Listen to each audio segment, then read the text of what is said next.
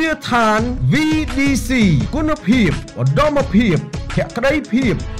ជាអ្នកដឹកនាំវា5គ្រឿងដែលវៀតណាមមិនអនុញ្ញាតឲ្យចុះចតហើយដែលមានមនុស្សសរុបប្រមាណជា200នាក់នោះគឺសំចតនៅច្រកក្អមសំណដែលជាលទ្ធផលគឺគ្មាន COVID-19 ទេបាទលោករស់វណ្ណាដែលជារដ្ឋលេខាធិការនៃក្រសួងសាធារណការនិងដឹកជញ្ជូនបានបញ្ជាក់ថានាវាទេសចរខ្មែរចំនួន5គ្រឿងដែលផ្ទុកអ្នកទេសចរនិងនាវិកប្រមាណជា200នាក់ត្រូវបានអនុញ្ញាតឲ្យធ្វើដំណើរចាក់ចេញពីច្រកក្អមសំណហើយដើម្បីឆ្ពោះមកកាន់រាជធានីភ្នំពេញក្រោយពីពិនិត្យមិនឃើញមាន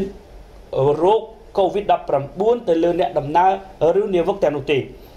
ការសម្រេចចិត្តនេះគឺធ្វើឡើងខណៈដែលប្រតិភូក្រសួងសាធារណការដឹកជញ្ជូនសហការជាមួយនឹងគណៈបញ្ជាការឯកភាពខេត្តកណ្ដាល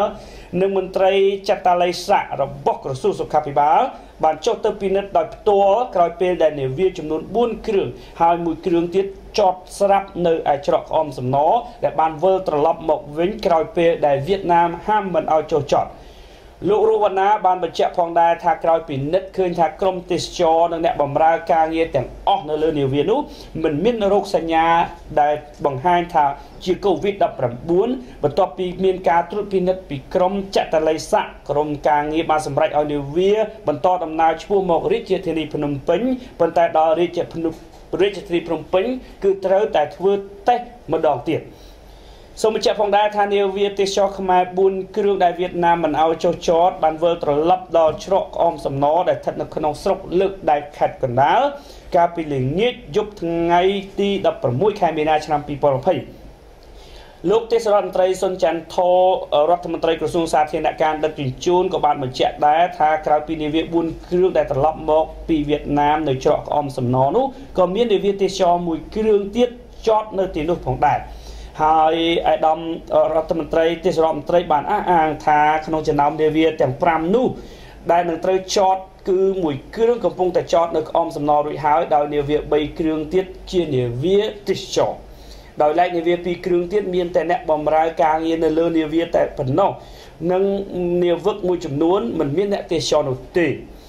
លោករដ្ឋមន្ត្រីក្រសួងសាធារណការបានបន្ថែមឲ្យដឹងថានាវាទាំង5គ្រឿងនោះគឺមានមនុស្សសរុបប្រមាណជា200នាក់ដែលក្នុងនោះអ្នកទេសចរមានចំនួន77នាក់អ្នកបម្រើការងារនិងនាវិកចំនួន123នាក់អរលោកស្រីនៅក្នុងនោះដែរក្រុមការងារនៃទូតTNMដែលដឹកនាំដោយលោកកញ្ញាយុសែនបូរ៉ាក៏បានចុះទៅផ្ទាល់កាលពីយប់ថ្ងៃទី16ខែមីនាឆ្នាំ2020នោះផងដែរដើម្បីចុះទៅផ្ដិតយកទស្សនវិជ្ជាផ្ទាល់និងបានជួបសម្ភាសផ្ទាល់ជាមួយនឹងឯកឧត្តមអភិបាលនៃគណៈអភិបាលខេត្តកណ្ដាលផងដែរដែលបានបញ្ជាក់ព័ត៌មានយ៉ាងលម្អិតក្បោះក្បាយជូនទៅដល់អ្នកព័ត៌មាននៃទូតTNMនៅពេលនោះហើយយើងឃើញមានវត្តមានចូលរួមពីអាជ្ញាធរពាក់ព័ន្ធនិងសមត្ថកិច្ចគ្រប់លំដាប់ឋានៈទៀតផង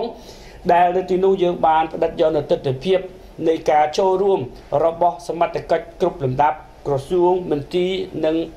សមត្ថកិច្ចពាក់ព័ន្ធដូចជាកងរាជអាវុធហត្ថបាទ